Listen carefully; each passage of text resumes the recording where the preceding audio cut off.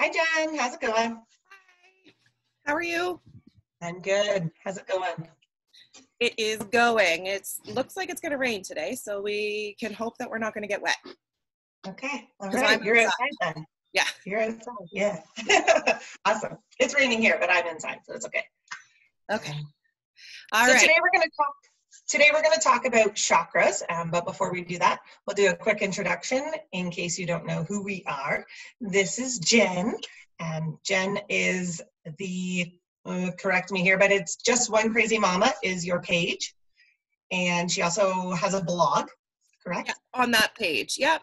So I run a Perfect. blog, and it's basically everything from wellness to parenting somebody who's unwell, to parenting if you're not well, tips, tricks, the way life is going right now. It's kind of a mishmash bag of whatever's I feel like writing about or doing a video about. So like the one that's coming up is about somebody I encountered who is struggling and how to converse with them without sounding like a jerk or ignorant. And I know a lot of people struggle with learning how to talk to somebody who's maybe not well. So and I've done some about just COVID and how we're all trying very hard to deal, but how it works, and it's just kind of a all-in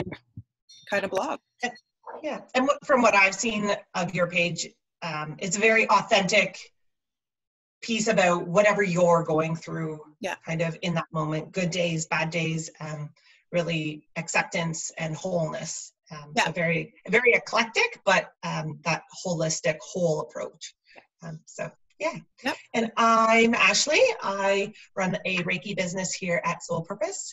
And yeah, if you don't know what that is, you can check out my website at soulpurposereiki.com, or pop a couple of questions in below, and I'm happy to reach out to anybody who wants to know more. So yeah, like I said before, we're going to talk about chakras today. So Jen, if you want to begin that, what that looks like. You've had some kind of exposure to the chakras. If you want to start us off, that's good. Okay, so what we're going to do is we're just going to do a quick overview of them all, and we're going to focus on where the chakra is in your body, which would be Ashley, and where the oil is, or the oil that corresponds with it, which would be more my specialty, I guess. So our first chakra is the root chakra, which I find is one of the most pertinent. Would you agree? Absolutely. Yeah. Absolutely. So the root chakra, if you're thinking of a tree, it's the roots of the tree. So it's where we dig into the ground. It makes us feel safe. It makes us feel connected. And it's very much, when you think of that tree, if you have two trees side by side, one with a really good root system and one with kind of a crappy root system, that same storm coming at both of those trees, the tree with the stronger root system is going to weather that storm so much better. Mm-hmm. Same with us in life. If we are grounded, if we are rooted, whatever life's challenges, whatever that storm is, we're going to be able to kind of, it might sway us, but it's not going to tip us right over. Mm-hmm. So that's kind of that connection there. The root chakra is typically, so when you're meditating, that's why typically most meditations try to get you to envision the roots to ground you, right? Yes, because being grounded is, we all need that, and we naturally should be at the same vibration or magnetism of the earth, but we wear shoes. We don't interact with the earth as much as we used to. Mm-hmm. So it's easy for us to get ungrounded. So many of us don't ever actually touch the earth. You go to work, you have shoes on, you come home, you're in your house, those kinds of things. Whereas children and people, gardeners, people who are interacting with the dirt, And that's why summer is often a time when people feel better. Mm-hmm. Obviously, the sunshine, warmer weather, longer days, but also that's the time when we get our feet in the water. It's when we walk outside in our bare toes. It's when we are gardening and pulling weeds and all of those things. It is very therapeutic, but it's also because it's bringing our magnetism to the same level of the earth, which is what we're meant to be at. Perfect. So yeah. So the essential oil, coincidentally or not, I'm not sure. I'm assuming somebody somewhere has figured this all out, but it's cedar wood. So it's kind of works in with the tree theory that it's bringing the earth to you in an essential oil as well. So then our next one is the sacral chakra. Perfect. I'm just going to pop us back because I forgot to say where it was. The root chakra is actually in the pelvis, and it's red in color.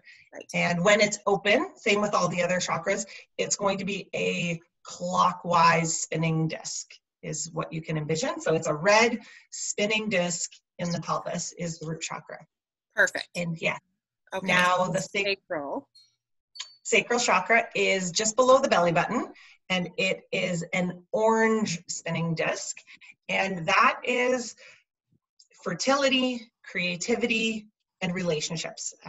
Obviously, kind of that prominent relationship, whatever that looks like for you, husband, wife, partner, that's kind of where that often sits because there is that sexual piece, but it is also relationships in general. So it's not just only that sexual piece, but that's the kind of the seat of that. Yeah, because mine says on mine, it just says sexuality and passion. So it makes sense that it would be in and around, well, women's ovaries, essentially.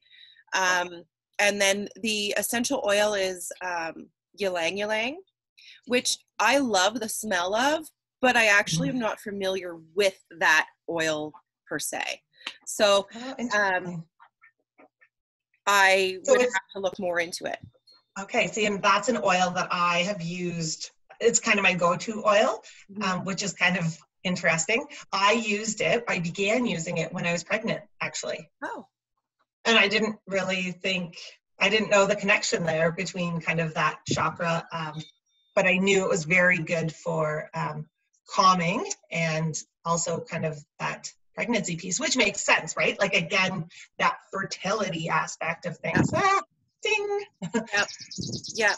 So then if you're craving that oil, would that mean that chakra is maybe needing a little bit more oomph to keep going? For sure. Craving that oil or being attracted to an oil generally can mean, yes, that I need that one. And it's interesting. I haven't really used it since my babies have been born. So it makes sense. Yes. When I was pregnant, I was using that daily. I would, when I was in labor with our youngest, I had it in the bath, right? Like it was when I was in labor. So yeah. Okay. So yeah, that makes sense that what's that? I said, it's interesting to know that like when you start putting pieces together that you thought was just happenstance. Yeah, just because I liked it. But no, there is no coincidence. But yeah, thanks, universe. That was good on her part. Okay, so yeah, that one's orange. And then the solar plexus. So that's right, kind of, I'm going to move my camera, kind of right below your breastbone there. Yeah, right there. Yep. And that one is yellow, right? Correct. Okay, and I'm going to get you to talk about what it does. Sure. Okay, so that's the power one, and it's not kind of that dominating, but it's feeling confident. It's feeling in charge of your day and inner power. So when we wake up, we feel like, I've got this. I'm feeling really strong. I'm feeling really good about the decisions I'm making.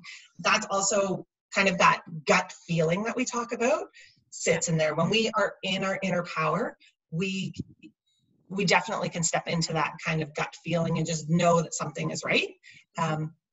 So yeah, that one is, yellow in color, spinning disc.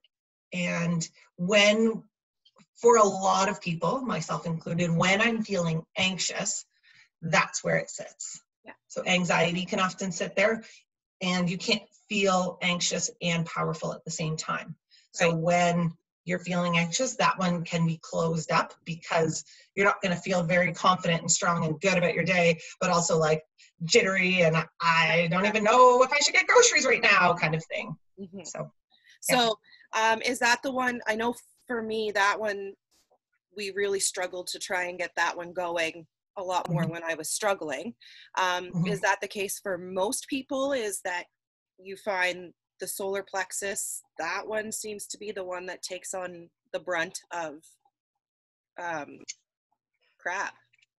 It holds a lot in there.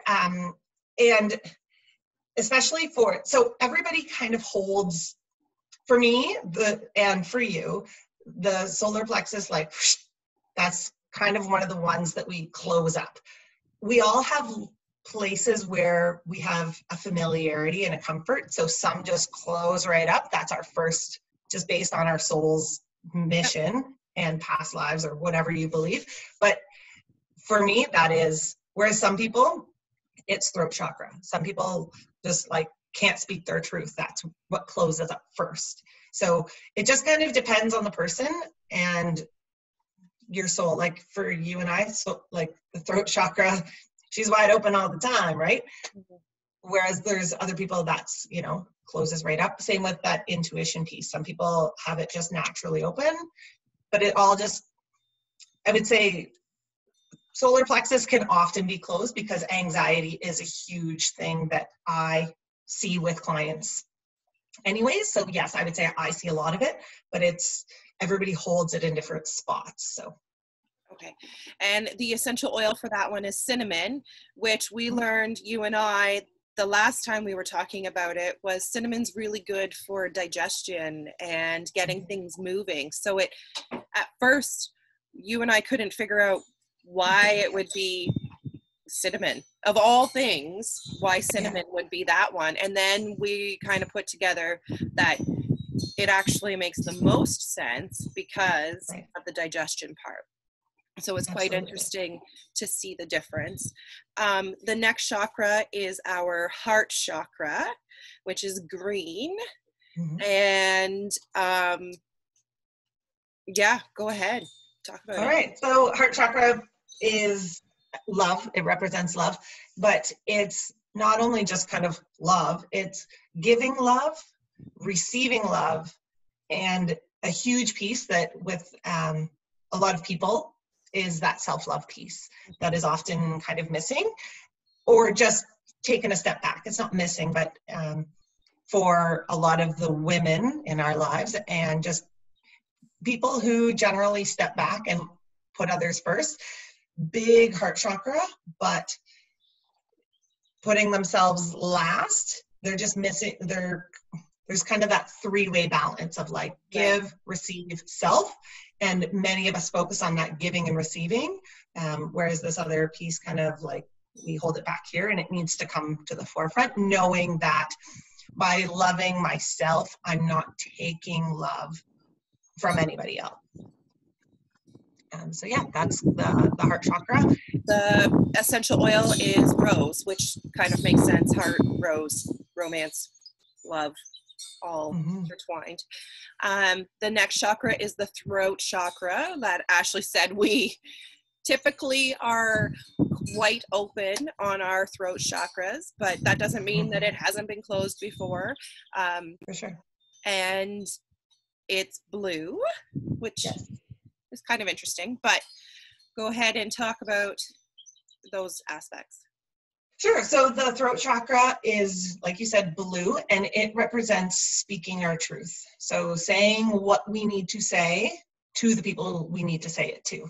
And we've all had closed throat chakras because there's times when there's something we need to say, but we just can't, or we just don't feel like it's worth it. Or some people are naturally have difficulty with that, just people pleaser. I don't want to hurt anybody's feelings. I want to do whatever whatever I'm supposed to do, I want to keep the peace.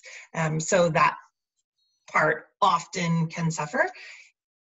And when we see something happening that we don't agree with, that's where kind of that blockage, it'll just build up, build up, build up, build up. And I've actually seen it create disease because of the buildup that's there. Okay. So, and then too, with the throat chakra, and as with any, so you had said, if you're scared to speak your truth because you don't want to hurt people's feelings, that can then segue into the heart chakra too, right? Because if your heart chakra is not working at its full capacity, then it could, I guess, make your throat chakra say, well, no, just don't say anything at all. Whereas if everything's open and running, then you probably would have the confidence, because you're grounded, to say what you need to say with love and understanding. Exactly. Yes. Yeah. So that's the whole point. Everything needs to be in alignment, in balance, so that one chakra isn't kind of leading and the others are waning. When that's exactly like you said, when they're in balance, yes, if you feel grounded and you feel confident and strong, you're going to approach the conversation with love in your heart and following your intuition while connected to your higher self, right? Like, if we can have all of that in alignment, regardless of what comes at us, whatever life situation, whatever conversation or confrontation, if we are in alignment, those pieces will flow. Will do their job too, right? Like it'll, yeah.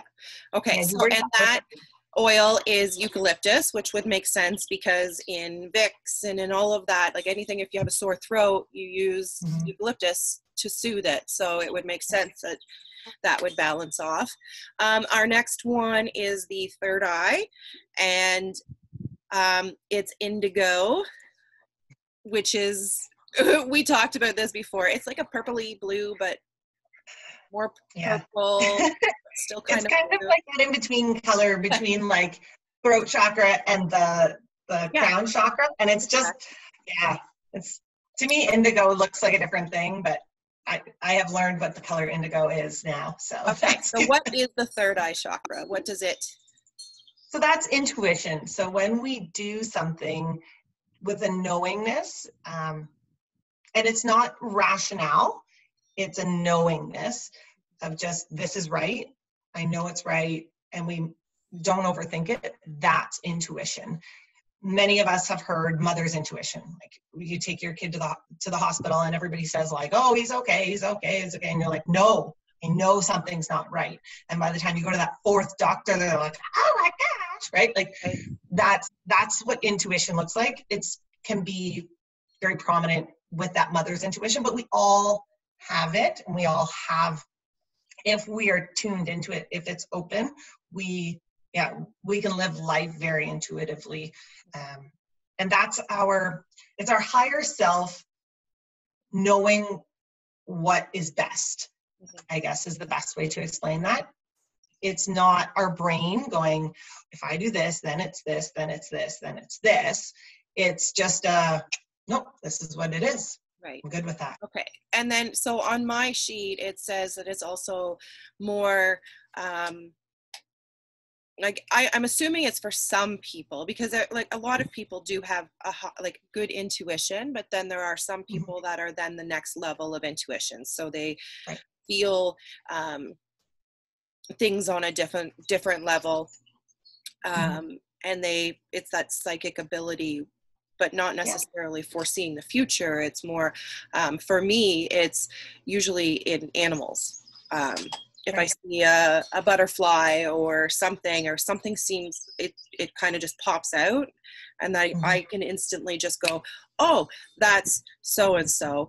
And people are like, what are you talking about? It's like, I don't know, but I do know that this is what it is. As long as I don't overthink it. As soon as you start to overthink it, then it becomes a different chakra altogether, because you're not thinking instant. So Exactly. that's what I tell a lot of people if they find the dimes or the feathers or something that Absolutely. reminds them of somebody on the other side. It's the initial person that comes Yeah, to your mind.